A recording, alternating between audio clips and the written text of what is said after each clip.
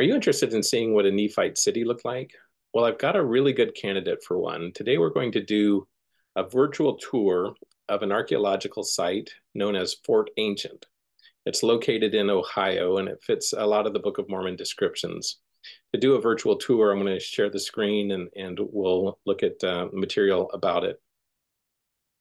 Now, Fort Ancient is one of my favorite sites. It's a site that I've been to several times. It fits the description in the war chapters of a fortified Nephite city. This is the time frame when Captain Moroni built walls around the city. And the Fort Ancient fits that description. So come and see it with me. Give me just a second. I'll share the screen. Okay, so the first thing we're going to do is we're going to take a look at a few pictures of Fort Ancient. This is an overview, sort of an aerial view of the site. Like I said, it's northeast of Cincinnati, Ohio. And there's the Miami River that goes up alongside it. It's on a sort of a relatively flat hilltop, and it's steep. It's several hundred feet up there from the river, and they built walls all around the site. Okay. Just a couple of more pictures, and then we'll take a little bit more detailed look at the site. So here you can kind of get a sense of the dimensions. The walls in some parts are up to over 20 feet tall, other parts not quite as tall. The site encloses over 100 acres, so it's a very large site. It's like a mile and a half or so from the south walls to the north walls. It's about 3.5 miles of earthen walls built around it. Here's an example of one of the gateways and entrances between the walls to go into the site. On the site, there are a number of mounds and other things. There are stone mounds. We'll talk about that in a little bit. There's also other types of mounds at the site. There is a museum currently at the site. This is sort of a picture of how they have considered to what the homes or habitations looked like. The way these were built is you would take a kind of a thin tree, and you would bend it so it makes sort of an oval. You would have multiple of these to sort of make the frame. And then the holes in the top so the fire could escape. And these would be sort of multi-family or extended family type habitations. And at the site, there's evidence of long-term habitation over hundreds of years. It was a it was an inhabited site. There's lots of typical Native American type artifacts there, arrowheads, tools, other things like that. There's a lot of use of copper. And what we're going to do now is we're going to go to a site. This is put together by a couple of universities. Fort Ancient, along with some other Hopewell Native American sites, are together a World Heritage Site. And they've done some nice information about the site. And going through their information at this particular, it's called ancientohiotrail.org. And going through this, I'm not going to read everything time-wise. It's not very efficient, but there are some of the information is contained in videos, and I will play a few clips, which I think are useful to go through. Okay, so this first part is not that useful. It's just sort of general information about the site and location.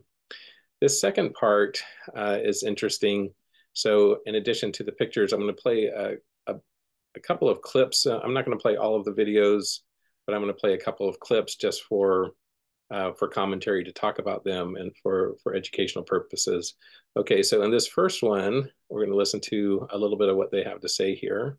When the northern extension was built, it included a new monumental gateway to the northeast. Here, though, there was a new design idea.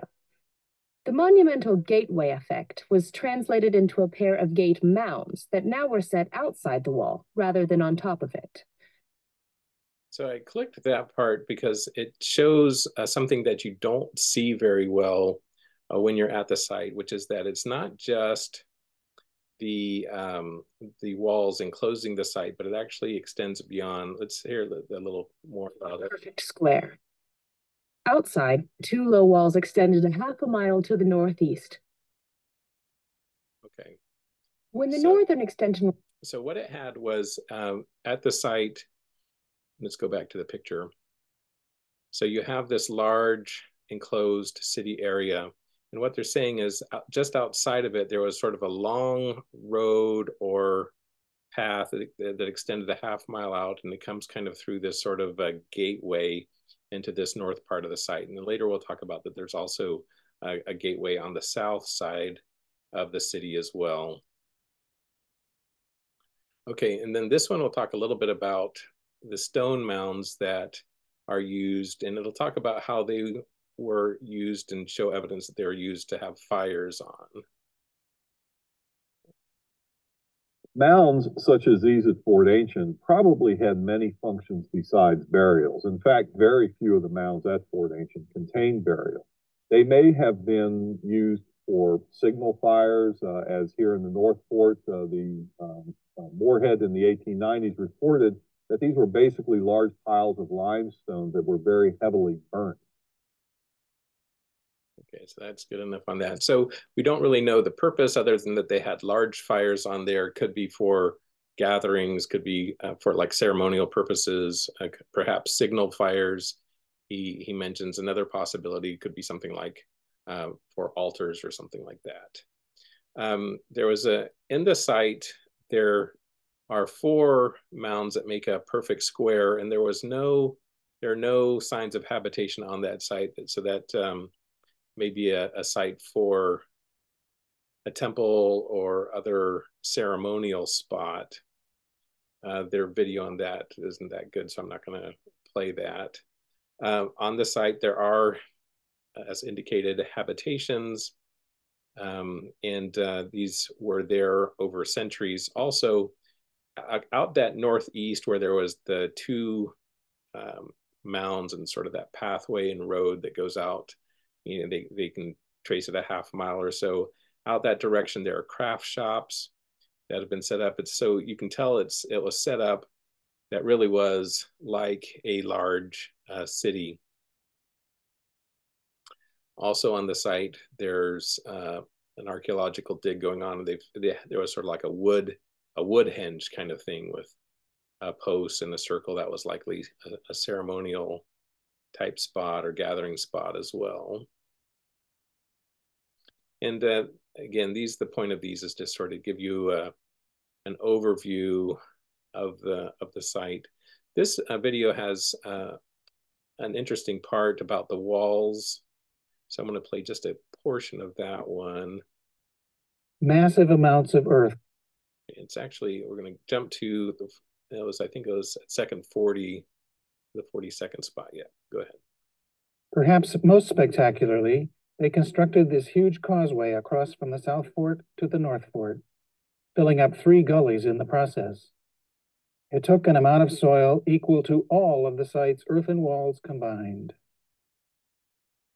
Okay, so what they're describing is the site, there was a south part. This is the north part there. There was a south part and a north part. They determined that the south part was the first part that was occupied, and then apparently they needed to expand, and they built this a long causeway to then do the north side as well. And the amount of earth movement to build that causeway across, they said, was as much earth as doing the walls, which is incredible. Here they'll talk a little bit more about that. The most elaborate of the site's 3 major passages is called the Great Gateway. Opening to this narrow ridge, it is the original north entrance to the oldest part of the enclosure. Passing in and out along the ridge would have taken the ancient visitors past mounds. Actually, it would have taken them past the habitations and stuff. Even though they have the evidence of the habitations, when they do these videos, they keep going back to it as a ceremonial site as opposed to a city. But crescents, and limestone pavements, as if to remember the first generations of ancient ancestors, perhaps the first who made this hilltop a sacred place. Okay, and then there's a little bit more in it that I wanted to capture. So as indicated, they have like pavements and pathways and stuff. And at several more nearby, he found many bodies in disarray, as if thrown in and buried in a hurry. I wanted that part to play because another thing that when you go to the site and to the museum, despite it's obvious it's obviously a city, it's obviously a fortified city, it's an ideal natural defensive location, and the walls are along the ridges, which would maximize for defensive purposes and not any particular shape or design. So it's clearly for defensive purposes. But despite that, the museum and the mainstream archaeologists will say, no, we think it was a ceremonial site and not for defensive purposes. I'll address that a little bit more in just a second. But just in mentioning the one archaeologist who found all of these bones that indicated that it's the kind of thing that would happen in a war, and as people were conquered and abandoning the city. Let's go ahead, just two more clips of this, and then I have a few slides. Okay, this next part is just some of the pretty overlooks that are from the south part of the site. I do encourage you to, if you're interested in the videos, to go to the site to look at them. And then this will sort of talk about the big gateway at the south part of the site, which people would approach if they're coming up the river to the city. All three of the major gates have similar features. A pair of mounds, together with ramps passing through a large gap in the walls. Like the Great Gateway, the south gate opening was made higher by bringing the walls up, as if mounds were added to the top of the wall. A ramp bridges across the interior water ditch. A stone pavement stretched all the way down this steep hillside to the river, suggesting... Okay, and I'm playing these because they are the best illustration to let you sort of visualize. It's even better than when you're there in person. Even when you're there in person, the dimensions are so large that you see the earth walls, but it's hard to sort of get that sort of visualization that these videos provide. I'm going to show one last little clip and then talk about some of the other scholarly information that we have about this potential Nephite city that kind of fits the description of Moroni cities in the Book of Mormon. Okay, so in this one, we'll play just a couple of clips out of it. The walls are up to 23 feet tall and interrupted by 67 openings. They were faced with limestone outside, perhaps 1/3 of the way up. Soil to build the walls was scraped from the surface of the plateau, or taken from the adjacent ditches or hillsides. The construction of the walls themselves was an enormous undertaking. Moore had calculated that there were over 13 million cubic feet of earth in the walls alone. Just kind of pausing for a second. So 13 million cubic feet of earth in the walls alone. And then I think he talks about the additional amount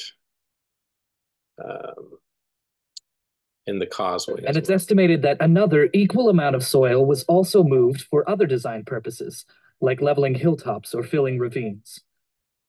The whole northern plateau, for example, was stripped down to the clay subsoil to make it flatter and to provide material for the walls.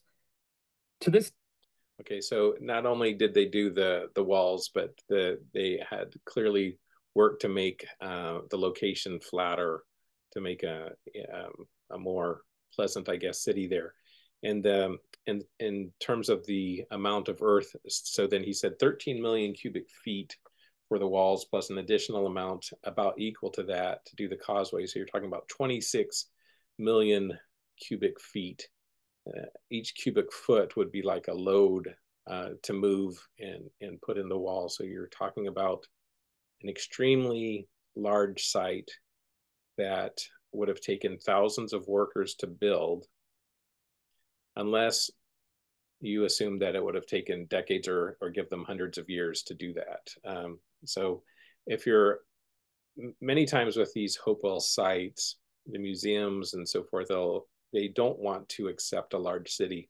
So they'll imagine smaller populations. And then, but to do a site like that, to have that much earth movement, if you're talking about, only dozens or a couple hundred workers, you're talking about a project that would take decades or perhaps 100 years to build, as opposed to the number of people that it would take to build in any useful time frame to be useful for the people building. You're talking about it have to be thousands of workers. So I just have a few more slides that I want to look at. And then I'm also going to show you by Google Earth the site. Okay, so the first key point in addressing is this Nephite city does it fit the right time frame? And the answer is yes. So even the museum there and also the radiocarbon dating dates it to the right Book of Mormon time frame. It shows that it was occupied from about 200 BC to about 400 AD, and that is according to the museum and the carbon dating there.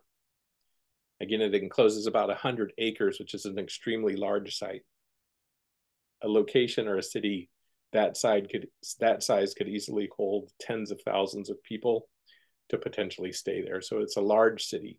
Sometimes you'll see people will say, oh, in the Heartland area, Book of Mormon time frames, there were no large cities, no large populations. It was only small villages or hunter-gatherers. This is one of the sites that disproves that and shows that those assumptions are incorrect. A 100-acre enclosed fortified site could easily encompass tens of thousands of people within a city of that size. Then I have the part here about the amount of earth, which we've already addressed.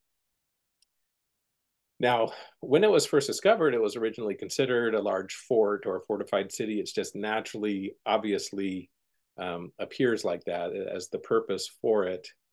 And it shows signs of habitation for years. We'll talk about the crops that are there, but nevertheless, you should know that many archaeologists will insist that no, this is just a gathering site, not a large city. Some of the evidence of long-term occupation comes from the agricultural, what they find there in terms of crops. I'm going to have a couple of slides on this aspect. So here, these are a couple of, and this is the peer-reviewed scientific literature, again confirming the site. They said that they began to build the earth walls approximately 100 BC. And I'll just stop and point out that that's like right on target for what the Book of Mormon says. With Captain Moroni, if you'll recall, when they built the walls around the cities, it specifically says it was done in a manner that not known before by the children of Lehi. And from the text of the Book of Mormon, that time frame when Moroni would have done that was about 70 BC, about 72 BC. So for the carbon dating to come in and place it approximately 100 BC is incredibly on target for fitting this as a Book of Mormon city for when they built those walls. In addition to having the walls, it shows that they had ponds that were deliberately constructed to hold water. And the reason why they know they were not just ditches or pits to hold water is that they can tell that they had moved clay to do a clay-lined pit, which would allow the water to stay there and not seep through. So these appeared to be deliberate pits and locations to hold ponds of water that could be used in the site. And then also when they look at the crops, the first thing that they find is some storage sites that were quite large. In fact, they found seeds in some storage pits in tens of thousands or millions of seeds. So it appeared not only did they have ponds to save and hold water, but they also had storage pits to save and hold food, which are the types of things that you would want or a large population or a city that may be under siege and is worried about being attacked. And so you have your reservoirs for water, you have your reservoir for food, and so that you are ready to withstand attacks. Okay, so it is fortified, like described in Miami. As I indicated, it's on an ideal natural fortification, ideal natural defensive position. It's 270 feet above the Little Miami River. And now, addressing one counter argument. So some archaeologists will say, we don't think it was used as a fortification, and the reason that they'll usually give for that is that they say there are 84 gates or breaks in the walls. So the walls, again, really large sites, so 3.5 mile long walls. There are 84 spots where there are breaks in the walls. And they say that doesn't look like fortification then if you're going to have that many gateways. So that's their reasoning. But in my opinion, those reasons are really weak because it can be explained in multiple ways. First, the breaks in the walls have not been shown to have been originally there. So what you can imagine, it's very easily to see that you could have had a situation where they built the walls in a time of worrying about war, and then in a time of sustained peace, like in the Book of Mormon after Christ came, where you have the 100 years of peace, where it's like, we don't need that anymore. And so for convenience, instead of having to go up and over the walls to get in and out of the city all the time, that they then put the gateways in the wall. So the first possible explanation is that all of those gaps in the wall, those may have been done later in a time of extended peace after they had had a time of warfare.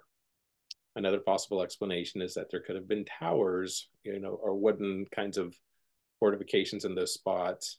To my knowledge, there hasn't been excavations to test whether there are posts that had been in the ground in those gaps between the walls. Yet another possible explanation is that the ditches being inside of the walls was maybe only marginally less of defensive value than having them outside of the walls. By having them inside of the walls, they actually use some of those ditches for water storage. So they had, like they showed in some of the pictures that were in the ancient Ohio Trail site, some of the water ponds are actually on the inside of the walls. So perhaps it was just to have a spot for water there. Or possibly they built some of those walls during a time of ongoing outside threat, where they felt safer building the walls from the inside, where they're less exposed to threats from the outside. But anyway, those are all possible explanations for why the ditches were inside of the walls and why were these gateways. And I think that fully addresses the point that's sometimes raised to argue that Fort Ancient was not a fort. Obviously, it was named Fort Ancient because the people that saw it as clearly a fortification. I want to talk just a little bit more about what Fort Ancient shows us in terms of the crops and agriculture that were used of the people at that time. So Fort Ancient had gardens and also had large fields for planting, which were just outside of the city, outside of the earthworks. And when they have done some archaeological work with that, and they've looked at the soil, they've looked at the seeds, and what they can tell from that is that the Native Americans there had sophisticated farming techniques. And this has overturned one of the key assumptions about Native Americans at that time. So, and particularly in the United States, the Eastern United States, they know the Native Americans in Mesoamerica had these large buildings. They know they used maize and so forth in these cities. But the assumption had always been that in the Eastern United States, there was no large cities. There are hunter-gatherers. There's no, crops and agriculture. And that has been proven incorrect. And Fort Ancient is one of the key sites where they've proven that incorrect, because what they found is in the soil analysis, they found evidence that the fields were burned, the fields were tilled, and that there was seed selection to grow more productive plants. And the principal crops that they have found are some unusual ones to us. In particular, one of the main ones was a cousin of quinoa that's called goosefoot. They've also found that one of the crops that they used was a cousin of buckwheat, which is now kind of in the wild seen as a weed called a knotweed. They also grew a lot of sunflowers, sunflower seeds, squash, maygrass seeds, and a plant called little barley. So the Book of Mormon refers to barley. So far in the Americas, they haven't found the same variety of barley that was used in the old world. But there is a cousin called little barley that was used as a crop by these Native Americans in the Book of Mormon timeframes. And these crops were domesticated. So for example, with the goosefoot, the cousin of quinoa, at this point, nobody uses it as a crop, but it's still found in the wild. And at this point, it's kind of like, well, it's not the greatest crop. But what they've found with these storage pits, where they can look at all of these seeds, they can tell that they had been domesticated over extensive periods of time and had developed, they had grown them so that it was thinner skins and larger seeds. So more seed, less skin, a lot better to eat. And that shows sophisticated domestication, where they're doing the seed selection and replanting over years and years. And when they looked at some of these seeds that they found that have been stored from that time frame, they've tried to grow some of them. And what they found is that they can actually produce comparable harvests to current major agricultural crops. In fact, they estimated potential yields even higher than what you get from modern quinoa, over 1,000 pounds of edible seed per acre. And so there are a few people who've looked at maybe growing goosefoot like quinoa as a crop. Okay, so there's an example from one of the papers that looked at the thinner shells and larger seeds and goosefoot compared to quinoa. Okay, so unlike what is commonly assumed, the Native Americans in this Book of Mormon time frame, even in the US, now again, we know in Mesoamerica that the ones down there had large cities, that they had farming and so forth with the maize. What we found is that even in the eastern United States, in the Heartland type area, the Hopewell did have farming and large fields and sophisticated agriculture. In fact, this one says it was in the soil, they found these, ragweed pollen percentages, and they said, this is like equivalent to what you would find with extensive European style agriculture. Large fields, annually plowed crops. This implies large occupation sites. This implies cities rather than ceremonial sites. Just like with the DNA evidence, there's clear indications that the people in the Heartland were different than the people in Mesoamerica at that time frame. Maize was used as the main thing in Mesoamerica. When the Europeans came over, they found that maize was the dominant crop in the United States, the colonies areas at that time. But what the archaeologists have determined is that it did not become the predominant crop for the Native Americans in the eastern United States until after Book of Mormon time frames. There's some difference in the opinion about when exactly that happened. There's this is one of the sites that said that there's no secure sites before 900 AD where maize was used in the eastern United States, but there's others that say that it was a little bit earlier. Nevertheless, if you're interested in citations from the peer-reviewed literature regarding the farming and the crops at Fort Ancient to really test whether that does go against the commonly held assumption about the Native Americans there, you're welcome to have those. And then let's just very quickly in this last minute or so here, take a look at Google Earth. So if you go to Google Earth, it lets you do a virtual tour of a number of these sites. And over the next several months, as we go through some of these, I'm going to do videos related to some of these archaeological sites that may relate to the Book of Mormon. And I'll use Google Earth for some of it because I'll show you it. So the Fort Ancient was here in the recent search.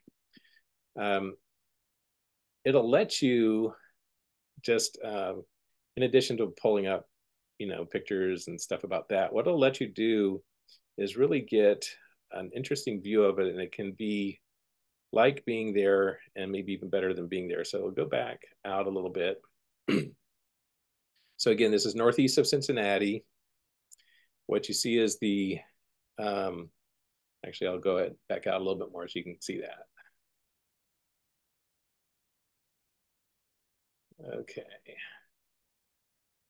So that should pick it up. So here's Cincinnati down here.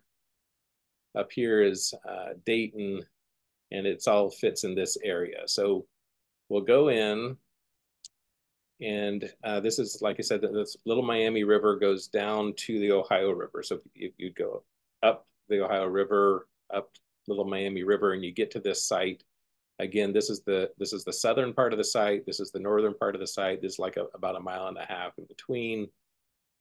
And as you get in, what it lets you do with Google Earth is you can kind of go in and you can go 3D.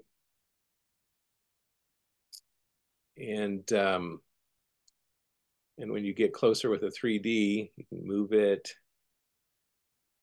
and it'll let you kind of just visualize the whole thing a lot better, as you can get an idea of the slopes involved. You can take a close look at it. I want to reset it to north. I don't like it with edit. Okay. So you take a look at the site, and this is the southern part. This is the causeway that was built between the two. You can see it's quite a large site. Here's the museum. So to give you an idea, the museum is only just a small little area. You can come up into the north site, the mounds and that walkway that go out or out that way. Let's go in a little bit closer so you can kind of visualize the walls a little bit here. And you can see that's a size of a car. So anyway, it gives you an idea of the size of the walls involved. You can see the ditches on the outside, so you can see how they built the ditches to build up the walls as sort of a gateway between the two. Many think that there was pickets or some kind of walls on the top. Anyway, it gives you an idea there. Okay, so we're going to go ahead and stop sharing there.